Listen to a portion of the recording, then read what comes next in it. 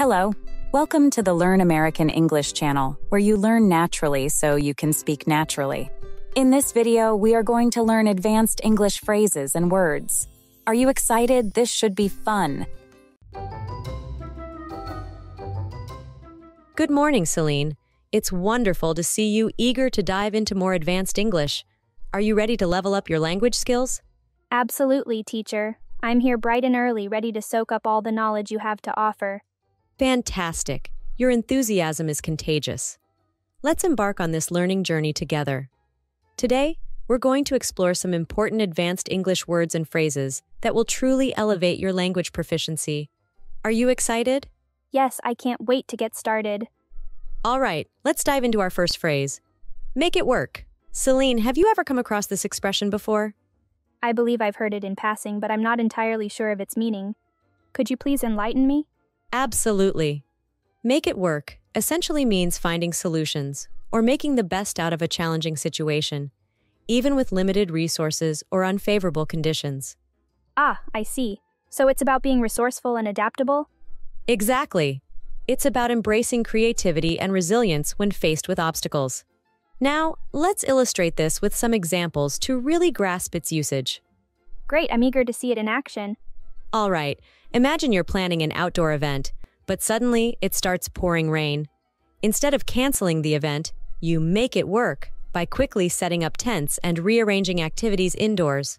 Ah, so it's like adapting to the circumstances and finding a way to carry on despite the setback.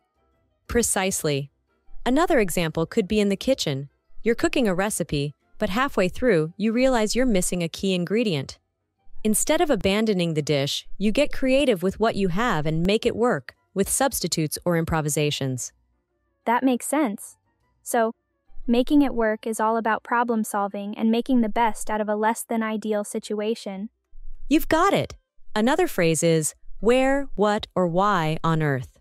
Celine, have you ever found yourself using this phrase? Oh, definitely. It's a phrase that often slips out when I'm utterly baffled by something. Precisely. It's like a verbal expression of confusion and disbelief. Now let's delve into its usage a bit more. Can you think of a situation where you might use this phrase? Maybe when someone tells me they've never heard of my favorite childhood cartoon. I'd be like, where on earth have you been hiding? Exactly. You've got the hang of it. We use this phrase to convey a sense of disbelief or astonishment when someone is completely unaware of something we consider common knowledge or widely known. Now, let's sprinkle some examples for better understanding. Sounds good. Lay them on me. Picture this scenario. You're discussing famous landmarks with a friend, and they mention they've never heard of the Eiffel Tower. You might respond with, "What on earth? How could you not know about the Eiffel Tower?" Ah, I get it. It's like showing you're surprised and can't quite believe it. Precisely. Another example could be if someone tells you they've never tasted chocolate. You might react with, "Where on earth have you been living?" It's like expressing disbelief in a playful way, isn't it? Exactly. It's a lighthearted way to convey surprise and amusement at someone's lack of knowledge or experience in a particular area. So the next time you encounter such a situation, you'll know just the phrase to use. Thanks for clarifying that, teacher. I'll be sure to remember it for future conversations. Let's explore another interesting expression. Some may argue. It's a versatile phrase used to introduce varying viewpoints on a topic. Now, where do you think we might encounter this phrase?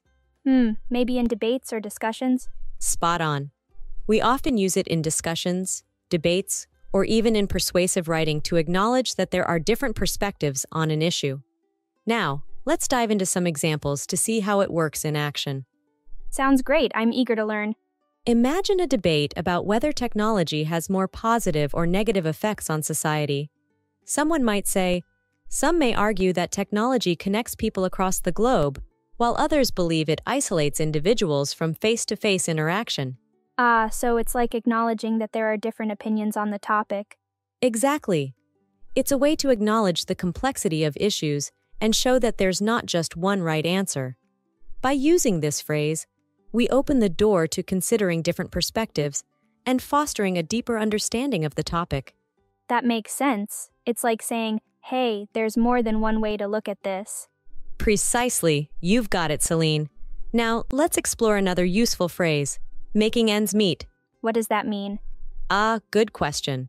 Making ends meet is when you have to manage your money carefully because you don't have much to spend. It's like solving a puzzle to cover all your expenses, even when money is tight. You get creative and find smart ways to make your money last. Oh, I see. Can you give an example? Absolutely. Imagine this. Despite working long hours, Sarah still struggles with making ends meet because her rent keeps increasing. Ah, got it. It's about managing money wisely when you don't have a lot. Exactly. And sometimes it means finding new ways to save money or earn a little extra. I see. So life is difficult if you're just making your ends meet. That's right. Now let's explore another expression. To miss the point. Imagine you're listening to a story, but you don't understand the main idea. You've missed the point. It's like the meaning went over your head. When you miss the point, it means you didn't understand what something really means. Oh, I get it. Can you give an example? Of course. Imagine someone is explaining a joke, but you don't find it funny because you didn't understand why it's humorous. You missed the point of the joke. Ah, I see. So missing the point is when you don't get the main idea or the meaning of something. Exactly. Here's another important phrase for you. To get into something. What does that mean? To get into something means to start doing or become interested in something new. It's like opening the door to a new hobby or skill. For example, if you're really enjoying painting lately, you can say, I've been really getting into painting. Oh, I see. So it's about starting something new or finding a new interest. Exactly. It's all about exploring and trying out different things to see what you enjoy. Thank you for all these advanced English phrases, teacher. How about some advanced words now? Of course.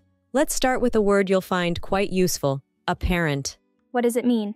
Apparent is an adjective used to describe something that is obvious, visible, or clear. However, it's important to note that just because something seems apparent, it doesn't mean it's necessarily true or factual. It's like seeing something from a distance. It might look a certain way, but there could be more to it than meets the eye. Can you use it in a sentence? Certainly. Imagine you're reading a mystery novel and the detective notices something suspicious about a character's behavior. You could say, the detective's keen observation made it apparent that the suspect was hiding something. Ah, I see. So, apparent is like something that's easy to see or understand, but it might not be the whole truth. Exactly. Another word to add to your vocabulary is derive. What does that mean? Derive is a verb that means something comes from or is based on something else. It's like when you get an idea from reading a book or when a new product is created using existing technology. Can you give a more detailed example, like using it in a sentence? Of course. Imagine you're studying science and you learn about photosynthesis, the process by which plants make their own food. You could say, the process of photosynthesis derives energy from sunlight to produce glucose for the plant's growth. Ah, I see. So, derive is about something coming from something else, like how plants get energy from sunlight for growth. You've got it. Another word for your growing vocabulary is monitor. What does that word mean? Monitor means to keep an eye on or check the condition or progress of something. Can you give an example of how to use it in a sentence? Absolutely. Imagine you're taking care of a garden and you want to make sure the plants are getting enough water. You could say, I need to monitor the soil moisture regularly to ensure the plants stay healthy. Oh, I see. So, monitor is about keeping track of something to make sure it's okay. Exactly. Whether it's keeping an eye on a project, tracking your health, or watching over a situation. Another word is theory. I'm sure you've come across this word before. Yes, I've heard it, but what does it mean? Theory is a noun that refers to a general idea or belief. It's like having an explanation or understanding about something, even if it's not proven yet. Can you give an example? Certainly.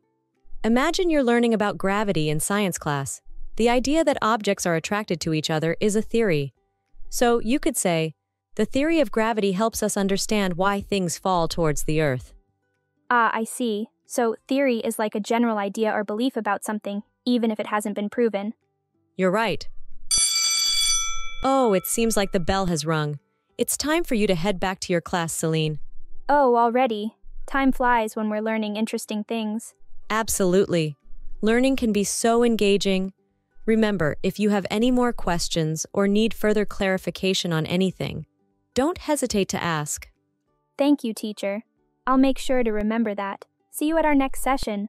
You're welcome, Celine. Have a great class. See you next time. Did you enjoy the conversation? Try using this with your family and friends. Thank you for watching the Learn American English channel, where you learn naturally so you can speak naturally. Please click the like button and subscribe to our channel to see more videos like this one.